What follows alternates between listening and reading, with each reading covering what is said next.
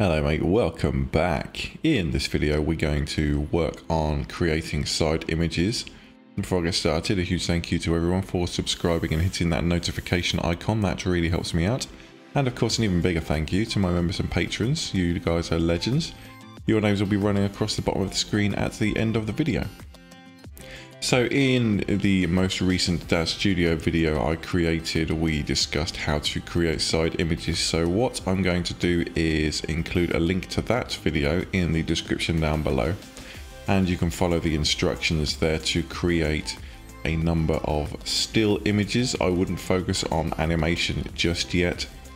Making sure that when you choose the size of your 1:1 ratio box, that you set your images to be 375 pixels by 375 pixels. That will make sure that your side images or your avatars appear at the correct size. Once you've created those images, we're going to go back into our Ren'Py code and code them in. So create those side images now by watching another video and then come back to me and we'll code them in. And here we are back in the code. Now that we've created enough images for the side images for one character, what we need to do is actually define them. So in our core folder, what we're going to do is right click and we're going to create a new file. And this one we just call it image defines.rpy.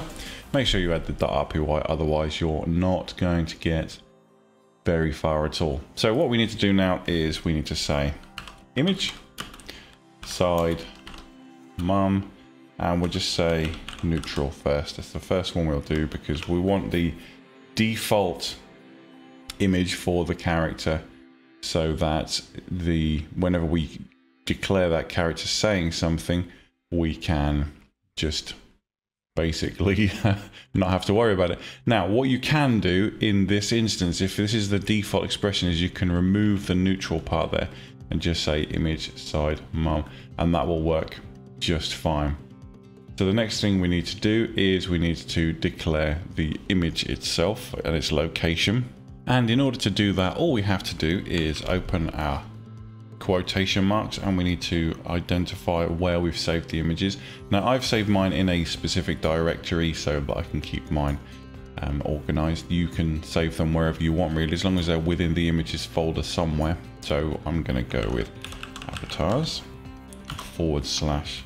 /mum/ and then for this one I'm going to go mum_neutral. This is the name of the file, so don't, put whatever you've saved the file as, make sure you put that in here.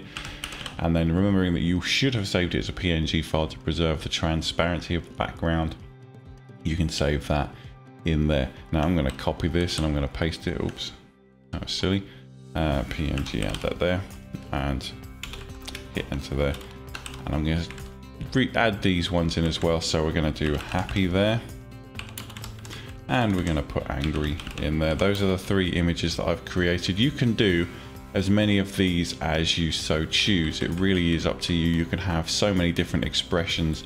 This really is all the code there is to actually telling Ren'Py what the expressions will be. And you can literally put any word. Ren'Py doesn't recognize happy in the same way that we do.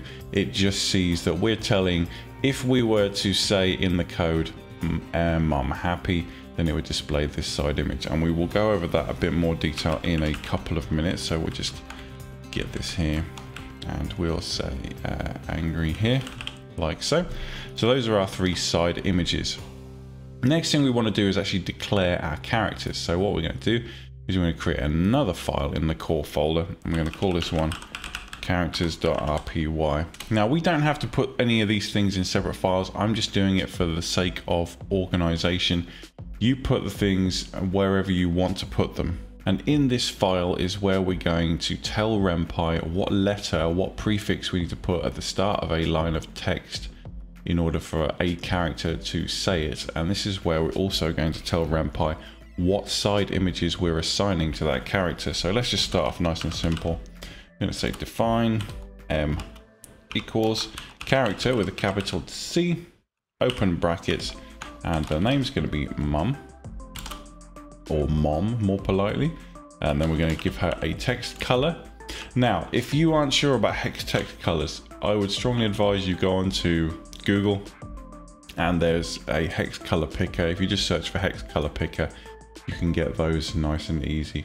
So I'm going to go with C4B033, and then I'm going to put another comma. Now we're going to say image, and we're going to say equals, and then we're going to tell it what our side image code is. So there we go. I've put in mom there, and this corresponds to this. So if you put something different here, if you put Dave here, then in this quotation here, you would put Dave, so that it knows what images to display.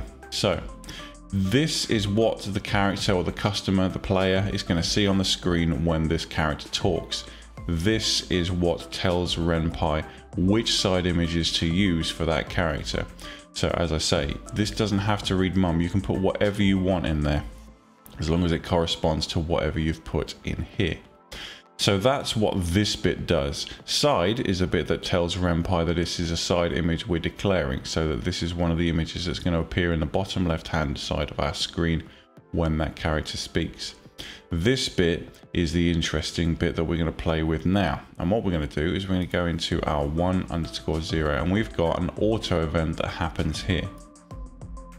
So what we're going to do is we're going to type in M as if we were expecting our mum character, but notice it's a capital M and we have to get that right. So what we're going to do, capital M, and then we're going to put, this is me being neutral. Then we're going to put M, happy, lowercase happy, because that's what that says in our image defines, lowercase happy there. It is case sensitive, so make sure you get it right. And then we're going to put some brackets. Now I'm really happy. Then we're going to add another one in, and we're going to put this one angry, and we're just going to put in here, don't make me mad, sucker. Cool. So now we should be able to run our code and we will see what that has achieved. But before we do that, I'm going to very quickly just run over my code one last time and make sure I haven't made any boo-boos, because it does happen. I occasionally make typos. So we've got our image defines there. Make sure that they're all in quotation marks. Make sure the locations are all correct. Make sure that they're all spelled correctly. That's fine. And we come back over to our characters here and we check define M. That's our character name. That's a prefix. Character equals mum. That's cool. Color. Oh, there's a typo. Put an equal sign in there. Make sure you got an equals. If you get any orange text inside these brackets, you've missed something out. Or it might be a different color depending on whether you're using the same atom packages as I am. Okay, image equals. We just make that look a bit nicer as well. There, like that. And then remember to save your code. So here we go. And as you can see, this is me being neutral. Now I'm really happy. Don't make me mad, sucker. Now, remember to double check your code. Make sure you've got everything case sensitive. I do make typos. So if you find that you're not getting images, check the cases of all of your code to make sure that you've got everything exactly as it is. Remember that Ren'Py and Python are very case sensitive, so they will be looking for lowercase letters where there need to be lowercase letters, etc. And that's really all there is to creating side images. There is an animated variant that I do explain in the previous video briefly, and I have got a video on my channel about using animated film strip images if you want these to be animated. Word of caution, something that I'm also a victim of myself, is if you have too many film strip animations in your game, you will slow the game down. It will take 2 or 3 seconds to load into a scene because it needs to work out how that animation is actually going to work in the scene.